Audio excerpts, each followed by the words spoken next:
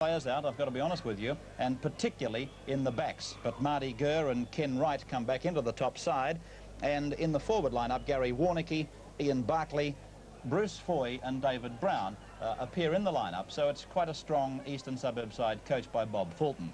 Canterbury Bankstown similarly have also been knocked about by injuries, but they're three-quarters from Greg Brentnell right down through to the halfback.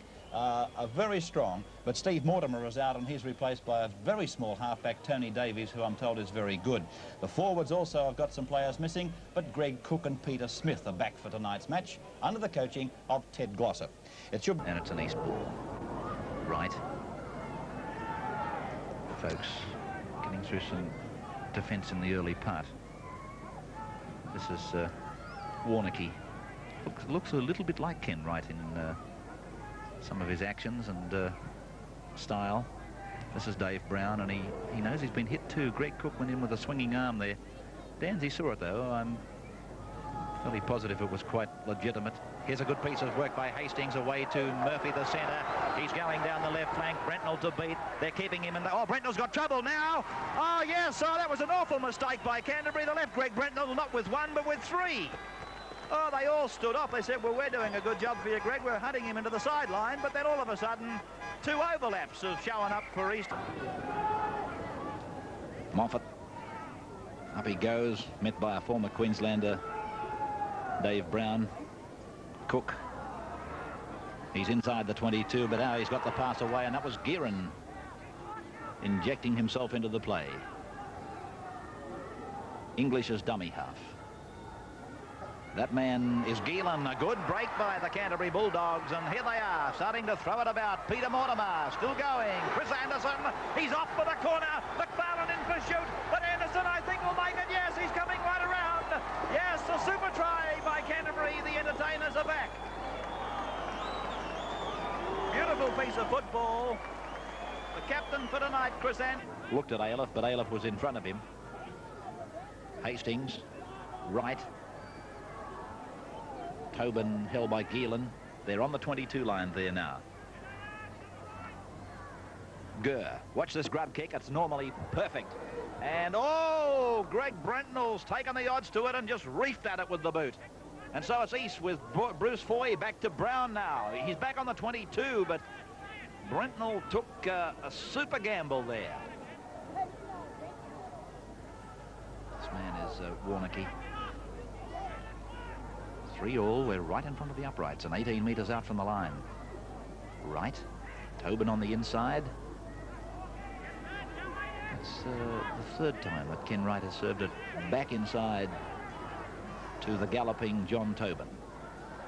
Right again, there he is turning it on the inside again, and this time it's played off. Murphy's heading for the line, and Brentnell had to take him high, ball and all, and takes the ball off him. It's a penalty to East. It's a certain 2 points. Just a bruising, so there's no deep worry with him. You must have been a little bit worried at some of the inroads East were making into your defence down the middle of the rucks towards the closing stages of that first quarter. Yes, East game is turn that ball inside, and you're right, towards the last 5 minutes of that quarter, Royce Ayliffe there is a master at it. He runs wide, turns it back in, and we were just a little bit tardy getting into the middle of the ruck, but what I said to them at that quarter time there, they know what they have to do to contain these East forwards, and I'll see if they can just do their job in this next 20 minutes, because this is the vital 20 minutes for me. And Greg Brentnell is going to play a pretty important part in your tactics, obviously. Yes, well, I think most people know that in this 20-minute football, you've got no time to spend up in your own 25. So Greg is there for the big kick, and I know Marty Gurr is going to be doing the same. And what did you tell the boys in that quarter-time break? Well, I told them that we've got to look as though we want to win this game more than East, and to me, this 20 minutes is going to show that way. And I just told them to hold the middle of the ruck, keep their eye on that turned inside ball, and play it down the other end. Thanks very much for your time, Ted. Pleasure, Keith. Well, in the opening few minutes of this second quarter, Canterbury are carrying out the instructions of their coach to the letter. A little chip by Brentnell. Flying very high, Peter Mortimer. Gee, that was a good piece of football. Pat English has dived, and I think he scored what could be a golden try. I said that last year, and my goodness, I don't hesitate to say it this year. What a great piece of football. Brentnell, he came here, you'll recall we first... He wants it again. Our big game on Channel 10 next Saturday. will be Western Suburbs and Newtown from Henson Park. An hour and a half of rugby league. Davies across the paddock, looks on the... Oh, he's picked up Baker, who's picked up Anderson, who's muffed it. Oh, he's made a complete meal of it with the line open. And all 6 have been won by Canterbury. 10-4 the scrum count to Canterbury.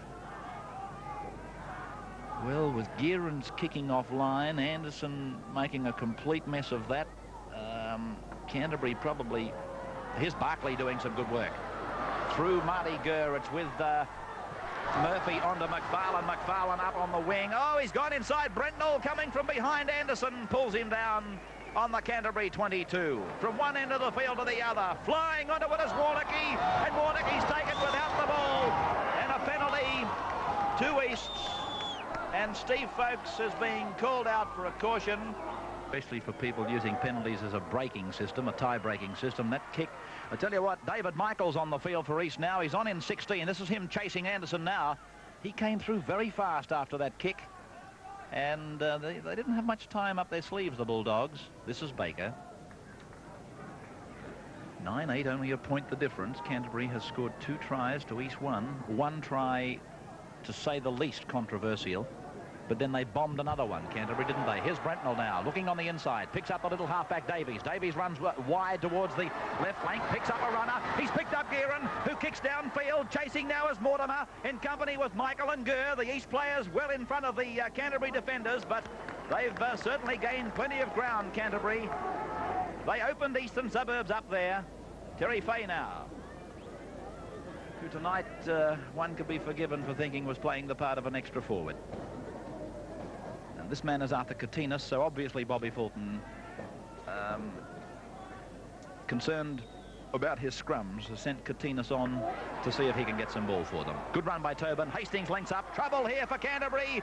The bounce of the ball picked up by Barkley. He's away from Folkes. He's gone into Canterbury territory down to the 22.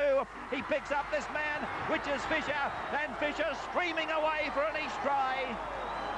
The Roosters a 3-pointer, their second of the night. And the scoreline goes to 12 points to 8 in favour of the Roosters. Jeff Fisher. Keith Barnes again talking at 3/4 time with a man involved or sitting watching on the sidelines this match tonight. Gary Hughes. We're up near the Canterbury 22. Right. Hastings. Here's Ailiff on the inside. Katinas. Now Marty Gurr. Now John Tobin. And that was tremendous football from both sides. East on the attack. Warnocky. He's over. Can he get it down? No, he can't. Held up in goal. Oh. Sparkling football.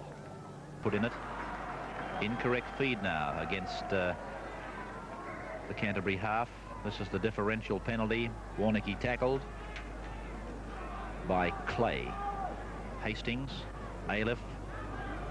Here's East's opportunity to hammer home this 4-point advantage. Hastings. Tobin as they switch the point of the attack. That man is Cook, making the tackle for a front rower. He covers a lot of ground. Here's a chance for David Michael. He's going towards the corner. Put into touch by the halfback. Davies saved what would have been no better exponent in the game today than Marty Gurr. And Katinas continues to get a good amount of possession for his side. Hastings.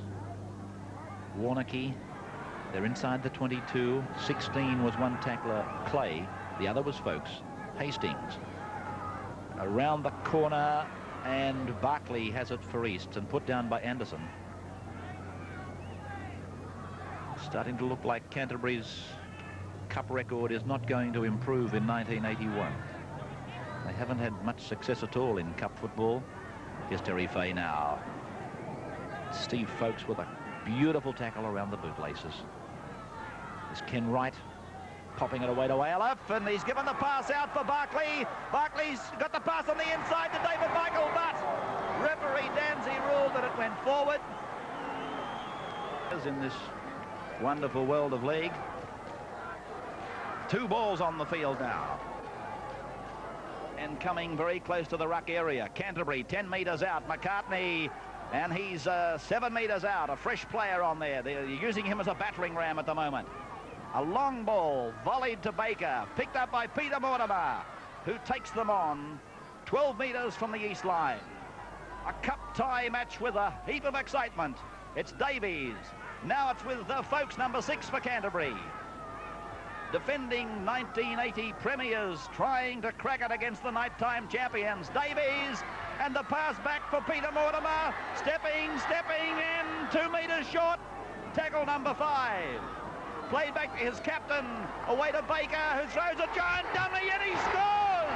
Under the uprights, the Bulldogs have come back, and Gearin must certainly convert.